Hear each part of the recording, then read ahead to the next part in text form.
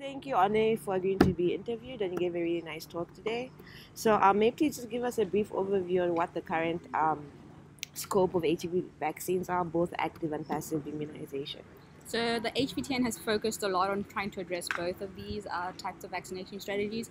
So we currently have two really large efficacy trials involving over 8,000 participants that are happening in Africa and in the Americas, where using passive immunization, we're using a monoclonal antibody that's being infused into people to determine what levels of these antibodies are required to protect against HIV infection. And even though this is not a public health strategy that would be easily to implement, I think we're really going to learn a lot. And just by knowing what levels are required, it can really address whether we can move into subcutaneous or intramuscular vaccinations. So that's currently our passive strategies. In terms of active, a lot of the work that we're doing is focused on T cells and generating T cells that can help B cells to make broadly neutralizing antibodies. And we have 702, which is a very big efficacy trial that's currently going on, where it's a continuation of the RV144 trial. So in terms of what that trial had shown was a 31% efficacy, and it was then the same vaccine regimen was tried in South Africa in women, and there we were able to show that it was as immunogenic and safe in a South African subpopulation. Then based on that data, we adapted it to a subclade C population. So the RV144 was subtype B and E, and now we've adapted to clade C envelope. And on top of that, we've adjusted the adjuvant. So in the RV145, we use alum, and in HVTN 100, we're using MF59, as it's been shown to increase T cell responses. But also by doing so, you can reduce how much product you can use in these trials, which is really important given the limitations around manufacturing of the proteins for these vaccines. So we're really trying to tackle many different aspects that we think are important for a successful HIV vaccine, where there's very little known about how to generate these immune responses. Okay. So for the passive immunization, if it works, so is the plan to then re-engineer the antibodies in much easier formulation that can be easily administered, that don't require an actual intravenous? Exactly. So if we can figure out what the levels are, we'll try to do it intramuscular or intradermally.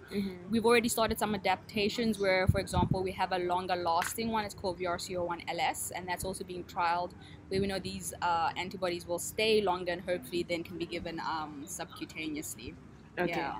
So majority of those antibodies, were they discovered in sub-Saharan populations, or they're discovered around the world? There's a few that have been discovered in sub-Saharan Africa, and I'd say maybe most of them, but there are others from other cohorts. So these have been isolated from people who are HIV infected and then have since developed. And one of the great things about that is because there's also some from other cohorts that are not in Africa.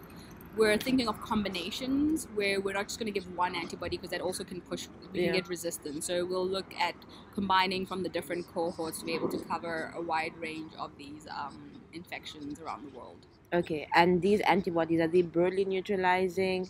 Are they involved in ADCC, or is it a more holistic approach of what they can do? So it is a more holistic approach. We're trying to get the best out of everything. So VRCO1, VRCO7, PGT121 all have different mechanisms by which they work. So to try and get around every mechanism that we think HIV might be invading the immune system, we're doing different combinations of the different functions. Okay. So for your active immunization, you said that you're trying to induce T cells. So is it mostly CD8 and CD4? I think the community is still quite split on that, and initially the drive was to induce CD8s because of the belief that the CD4s are the ones that are getting affected. Yeah. But I think more and more now people are appreciating that we want to drive CD4s, so TFH as well, because that goes into lymph node. And we feel like those are really important because they're going to interact with the B cells, and those are the ones that are going to drive the B cells. So there is a huge drive for CD4 T cell development right now. Okay, and I think you showed data for what the comparison for HVTN 144. When you use the RV144 vaccine in sub-Saharan Africa before you actually it was changed to HVTN 100, it induced really high CD4 responses as well. It did. So in both those trials was really high CD4 responses, hardly any CD8 T cell responses. And the nice thing about repeating that regimen in South Africa is, besides showing once again that it was safe and immunogenic, the responses were very comparable between the two in terms of frequency. But in terms of the number of people responding, in South Africa there was more people responding to the vaccine than there was in Thailand, where it was designed for. So that suggests that there's going to be hopefully a good response in sub-Saharan Africa to HVTN 100 vaccine. Okay. And maybe just describe some of the changes that were made to the vaccine regimen when you look at RV144 and HVTN 100. So we basically kept the timing of the vaccinations the same way. We're priming in the same way. We're boosting in the same way. The difference is we've taken up the arms that were specific to subtype B and subtype E, and we've now inserted a clade C specific, because the clade C is dominant in sub-Saharan Africa. Okay. And then, like I mentioned, the adjuvant changes as well. Alum was changed for MF59 because of being able to dose spare, and it's been known to prime T cells better than alum does. Okay. Those are the major changes. And the paper, I think, was published, in June or July. So did you see an induction of really good CD8 responses, or was it predominantly CD4 and antibodies? It was predominantly CD4 and antibodies. Yeah, so not really any CD8 T cell responses. Okay. Yeah, as predicted. And what functional markers did you use to determine it's a CD8 response? So in terms of CD8s, it was very similar to what we do with CD4s. You know, we had the CD4 markers, CD8 markers, and then we looked at multiple cytokines to look at whether maybe we were missing something about the CD8s, because we were measuring only interferon gamma and OL2.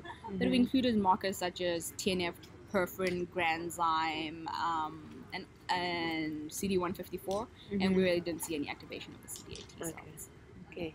Thank you, Anne, for agreeing to be interviewed. Thank you, Chileka.